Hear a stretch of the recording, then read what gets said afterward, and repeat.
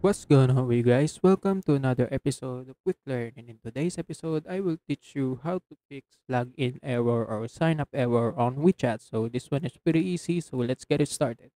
So first, make sure that your WeChat is updated. So if it's not updated, just update your WeChat on Play Store or App Store. So that's it. That might help to solve the login error. And also, what you can do is to go to your settings.